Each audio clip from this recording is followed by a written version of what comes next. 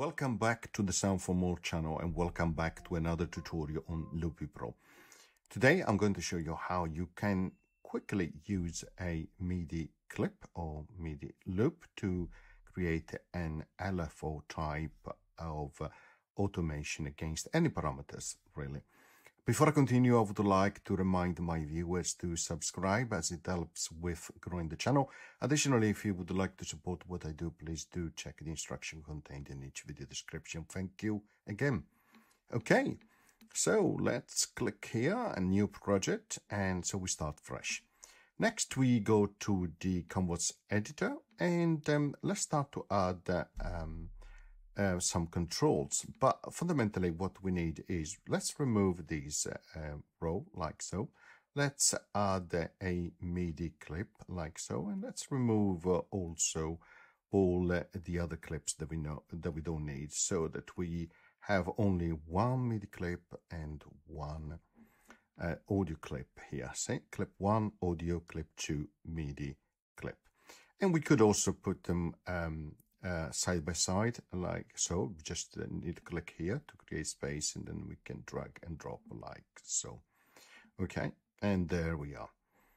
Okay, so we swipe up here on the audio clip and we import just an audio file. Let's click import and let's listen. Perfect. Okay, so we have something to play.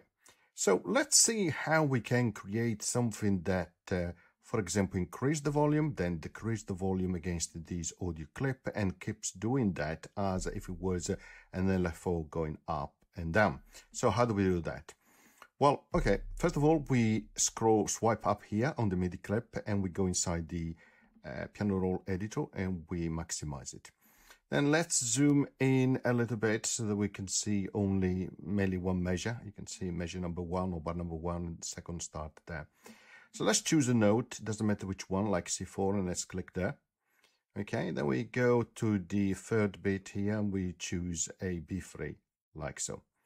You can see we have the loop now enabled. Let's close these, and you can see we have the two notes here, C4 and B3 there. So if I enable these and I click play, of course you hear this audio clip, and this MIDI clip is also running, but nothing is happening. Okay, as we have done for automation, let's click up here in the hamburger menu, and then let's go to control settings. Then under project profiles, no global profiles, project profiles, default, click on there. Here we need to add a binding, so click on add new binding. Okay, and we want to change the clip parameter, so we start to type parameter like that. Under clip action, there is a just parameter, click on it. Then what we are going to select here, instead of adjust continuously, click on it, and we select assign value. Target, we specify a clip, the audio clip, only that one, and click done. And we set the volume here, okay, to go to maximum with perhaps 500 millisecond. So double click here and select 0.5 like so, and click enter. 500 millisecond and click save. Okay, next we need a trigger to trigger this action, so we click where it says unassigned, and we select the purple, which is the MIDI clip, and we select note, and then we select C4. So we go up here where it says C4, and it is activating, which says on. Okay, perfect. So this means that when the purple trigger issue a note or create a MIDI event over C4, it triggers this action, which set the volume to maximum. Now we click save on these as well, and there it is. Now let's add a new binding. Again, we search for parameter, the same thing. Clip action, adjust parameter there. We assign a value again to target a specific clip. We have only that audio clip, click done. And then what we are going to say volume, and this time the volume is going to go to 0, and we double click here to set it to 0.5 in terms of ramp, which means it will take 500 milliseconds or half a second to go to 0, as we have done for the volume going up. Click save. We need a trigger here again, click on unassigned, then purple, which is your MIDI clip note, because that will be the trigger, and then we select the B3 this time. So we go to B whoops, B3 there, click binding, click save. So when the C4 note is played, we change the volume to maximum. When B3 is triggered, we turn the volume down to minimum, and we click offside to finish. Let's click play now.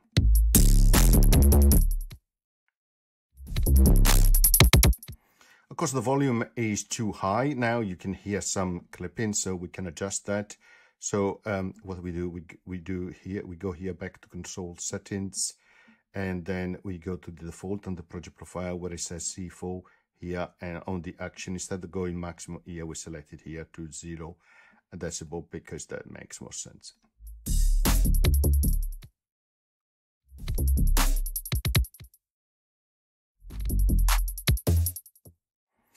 And you can use these for anything. So for example, you could actually say, let's go back to the mixer, and under the orange audio clip, which is this one, we're going to add an effect here. We're going to select a low pass, okay?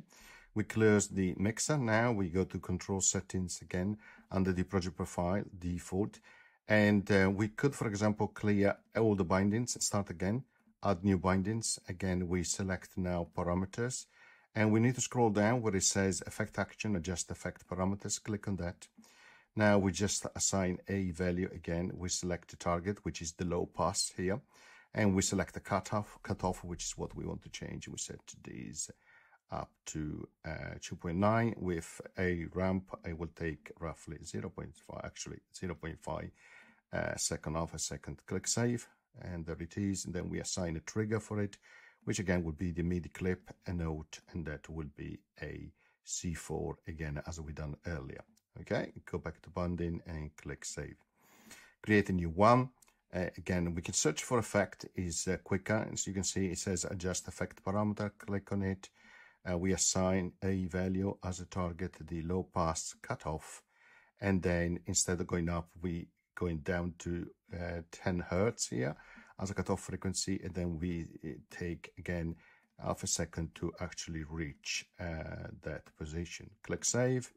There we assign a trigger, which in this case is still the purple, a note, but this time it would be a B3 as well, like that. Click back binding, click save. There it is. Okay, click play.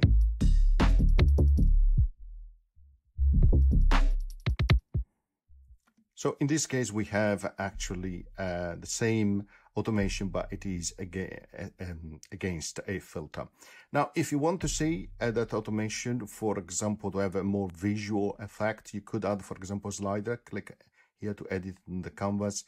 Click here to expand on the left and add, for example, a slider there. Okay, so click on Alt, maybe we resize it, something like that, and then we can drag also this MIDI clip. Actually, let's make it smaller first of all, like so, and then we can drag it around here as well, and then we can resize these a little bit like so. And then what do? We click here on the slider where it says value change, and we type effect again, adjust effect parameter, and we do the target. There is only one effect, low pass against the cutoff. Okay, so now you should see it changing here.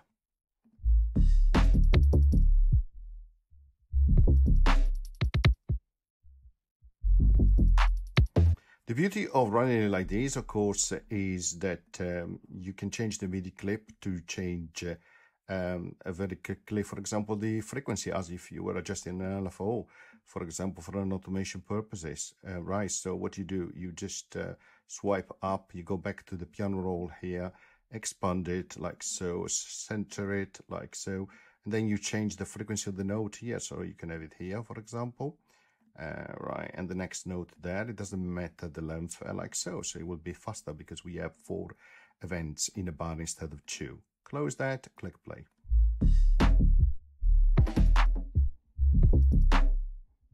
So you can see that is much faster, and you can continue like so. So you can create various automation as if you were having an LFO now that it was adjusting up and down the frequency of the filter, which is against this audio clip. Okay, I hope you enjoyed the tutorial, and as always, see you next time. Bye.